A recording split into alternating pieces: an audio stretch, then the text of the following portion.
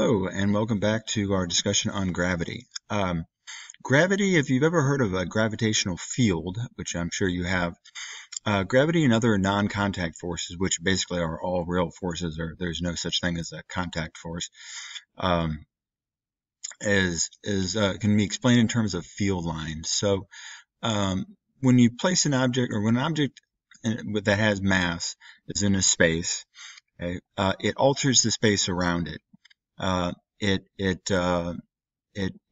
makes it such that if you put another mass in that space, there's a force on it. The fact that the space is altered around this object is represented by field lines, which are arrows, more specifically. So any object that's in this space, okay, and these field lines would go on to infinity, just getting further and further apart. An object with mass in this space, it has a force on it. It has a force of gravity acting on it. And the direction of that force is the direction of the arrow of the field line. Okay. And of course, if I were to put an object here, it would also experience a force. It doesn't have to be on a field line. It just has to be, represents the field around it. And the gravitational field lines always point to the mass of an object. As you get further away from the object, the field lines get further and further apart, which shows that the field gets weaker. So if I put an object here, there's a force of gravity on it. If I put it here, twice as far away, okay, the gravitational field strength is 1/4. It also decreases with the square of the distance. The larger the mass, okay, the stronger the gravitational field. Okay, so this would represent the Earth, and this might be the Moon.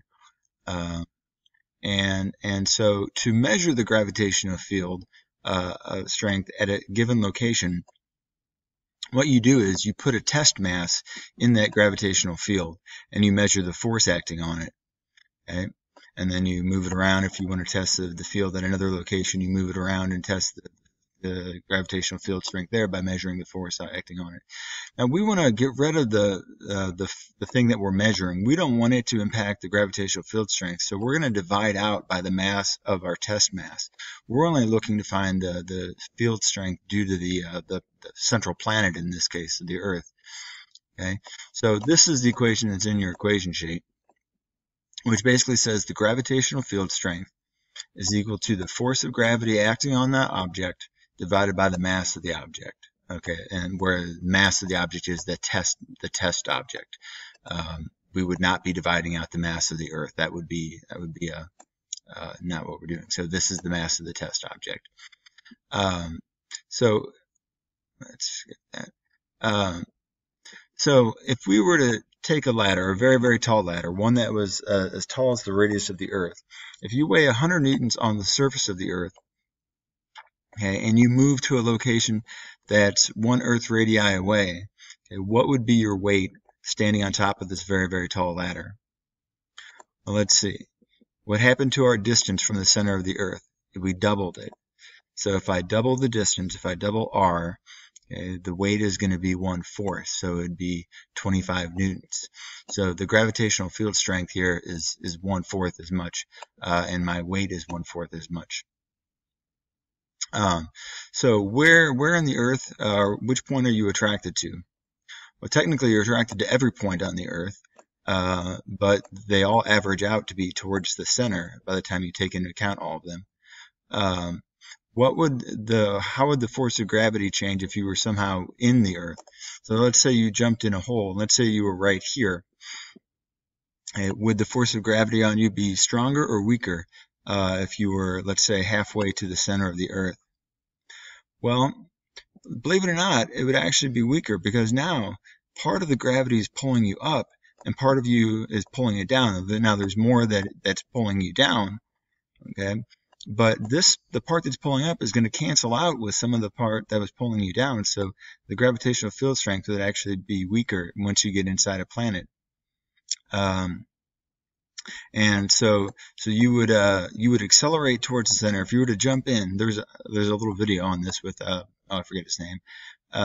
Anyway, if you were to jump inside this hole, what you would do is you would accelerate towards the Earth. Okay, and once you reach the center, what would the force of gravity on you be when you were in the very center? Would it be infinite or would it be zero? Well, it'd be zero because you'd have an equal amount pulling you up as pulling you down, and an equal amount pulling you left as pulling you right. So the net force on you would be zero in the center. So you would accelerate towards the center, accelerate, accelerate. Once you reach the very center, your acceleration would be zero. And then once you crossed over, you would start to accelerate in the opposite direction. You would slow down. And if you didn't lose any energy, you would hop out on the other side. So anyway, now what would happen to the Earth?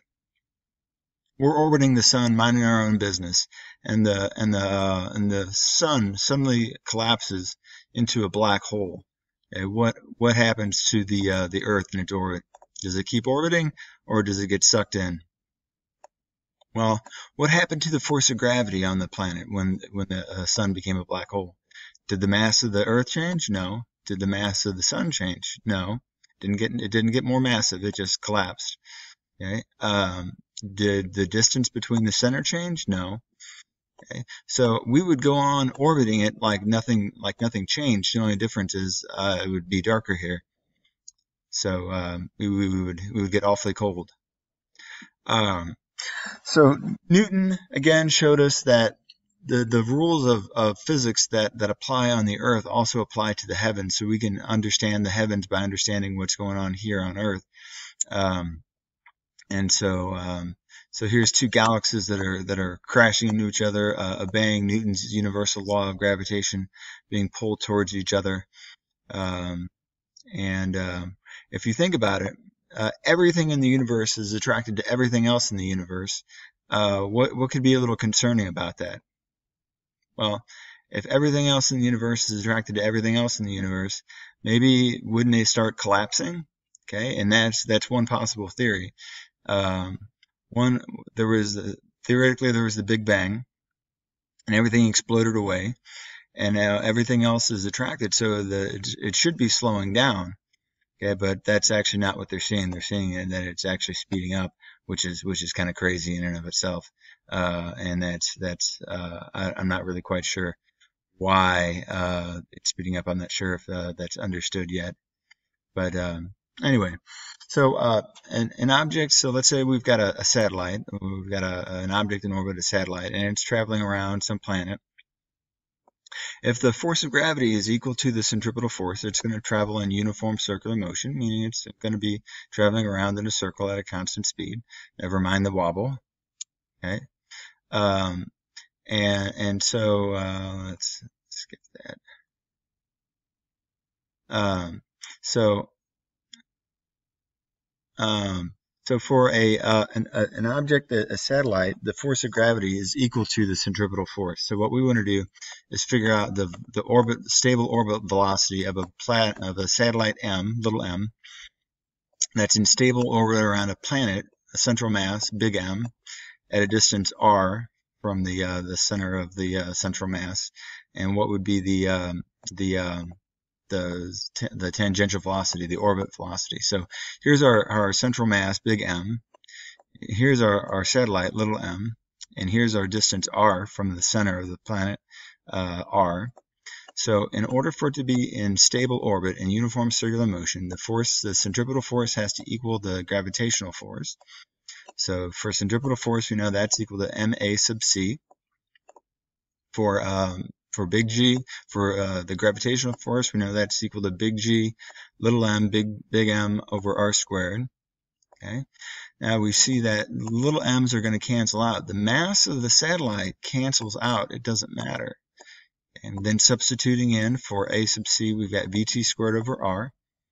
Okay. And then finally solving for vt, we get equals the square root of gm over r.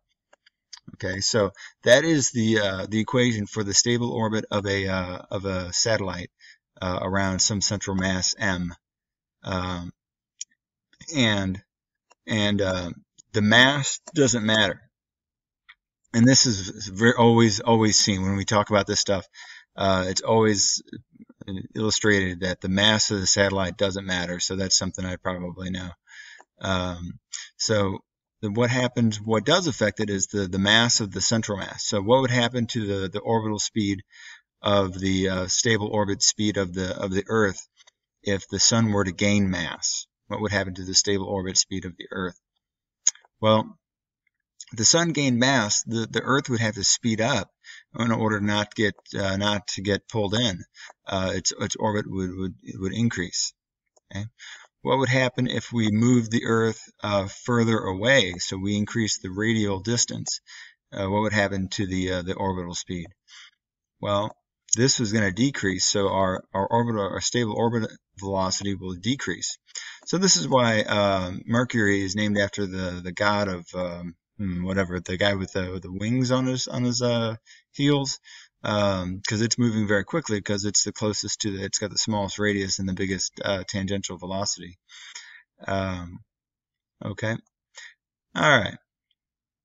So just a little bit of mathematical. I want to connect this to Newton's law, not Newton's law, Kepler's one of Kepler's laws. So this is the stable orbit velocity equation for a satellite. Okay, for anything orbiting some central mass. We're just going to consider things orbiting the sun, but it applies everywhere. Okay, plugging in for tangential velocity equals 2 pi r over t. All right, remember that equation. Sticking that in for v squared, what we get is 2 pi r over t, that quantity squared, equals GMR. Doing a little bit of algebra, cross multiplying and whatnot, we get this nasty looking equation. Okay. Now if we consider two objects, object A that has a certain radius and a certain period, and object B which has a certain radius and a certain period, if I take these equations and then I divide them, what I get is that the cube of the radii is proportional to the square of the period. That sounds familiar. That sounds like one of Kepler's planetary laws, and that's because it is. So that's basically showing why that's true. What's interesting to think about is that Kepler just established this relationship without even a calculator. You know, I think that's pretty impressive that he was able to deduce this relationship without even a calculator. So, all right. Is there anything else I wanted to cover? Nope, that's it. That's it for the day.